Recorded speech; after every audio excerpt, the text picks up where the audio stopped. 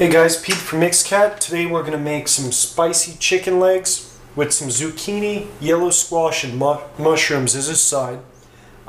This is quite a spicy meal, doing a lot of chilies, garlic, lots of different stuff that goes into the sauce, and I'll show you how that works. Alright, for the base of this sauce, and this is a very fast sauce to make, we use this stuff called Scorn Woman Wicked Wing Sauce, and it really is some good sauce, but it was a little bit on the light side. Pretends to be hot, but it's not. And if you don't like it hot, maybe this was fine on its own, but we had to kick it up a couple notches. Other thing we added in was some jerk seasoning. Gotta have that Jamaican jerk sauce, just great stuff. Combine the two. I actually put a little bit of molasses in it too to sweeten it up and make it a little bit darker with chilies. We blended up some chilies and put some garlic, and you'll see it's pretty thick stuff. That's what we're going to use for the chicken legs. Got these over at the produce store. Awesome place. All these chicken legs, $2. You can't beat that. You're talking about a whole meal here for about $4 total. Feed at least 4 people. So very economical. Definitely in these times a great thing. Okay, first thing we're going to do here is chop up some of these zucchinis and yellow squash.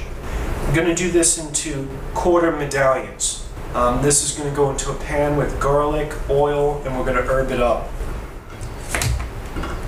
Alright, just cutting these guys up. Doing it about quarter size like that. We're just going to lay them on the bottom here. We're going to put the herbs on top. Olive oil, some garlic, basil, and red pepper. Alright, got the squash all cubed up.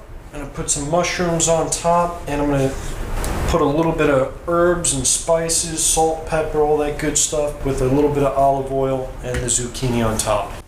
Alright, we're going to start off with some olive oil. Hopefully this comes out good. This is my first cooking video with this new camera. Hopefully you can see what I'm doing a little bit better. Alright, and just kind of coat it on the top here with the olive oil. Gotta use good olive oil. Here's some black pepper. A little bit of garlic powder. And I'm actually going to cube up a little bit of fresh garlic and put that on there too. But the powder's good too. Powder, we got a little bit of Romano cheese, grated, right over the top there. And next is breadcrumbs. Breadcrumbs right over the top. Alright.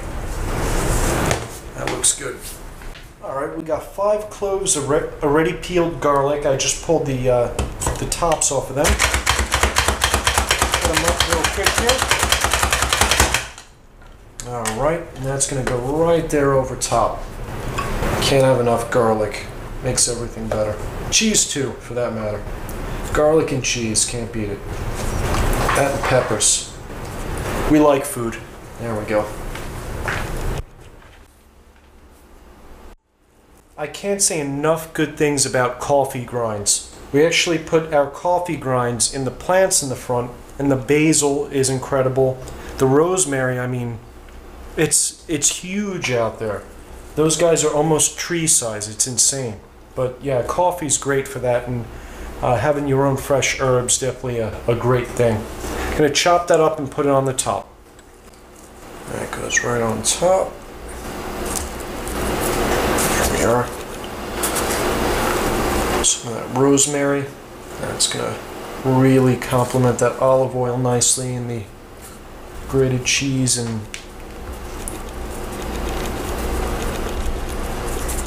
breadcrumbs. And smoky paprika with chipotle. Really nice stuff.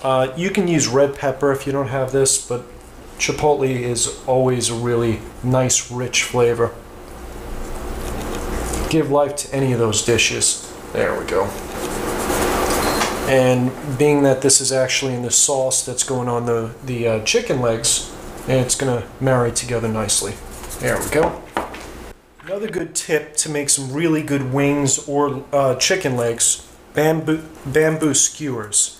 This is going to go over the pan, and it's going to sit like that and suspended. That way everything drips off of it, and you get that evenly seasoned, nice and well cooked piece of chicken. These guys are a little bit on the heavy side, not like a chicken wing, so I'm actually I'll try to do it with one. Yeah, I'm gonna do two. Probably need two. There we are. Alright, just like that. And I do it kind of like a V, so it gives it nice support. Can't talk. Alright, there's one. And number two. Beautiful. And we'll just keep going like that, and I'm going to put the sauce on top. Alright, we're going to do 4 legs today. I have them suspended. As you can see, I could fit my hand under that. So, again, very healthy. All the drippings are going to fall into the pan. We're just going to go ahead and put our sauce on it. I'm not going to put too much because as it's cooking, I'm going to drip a little bit more on it.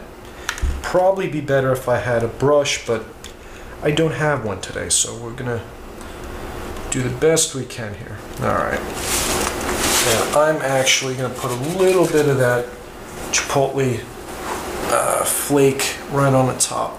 Alright. Make it piping hot. We like it spicy. Beautiful.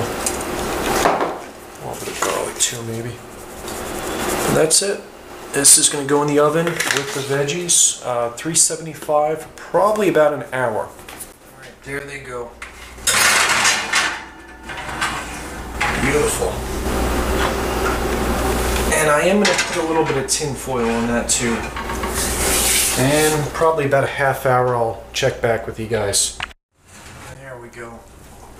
Just about there. Probably another 10 minutes. But you can see the legs drip down into the pan, and they're nice and evenly cooked. I flipped these over once. But yeah, just about done. Probably another 10 minutes and we'll be back with you. That's Cooking with Mixcat.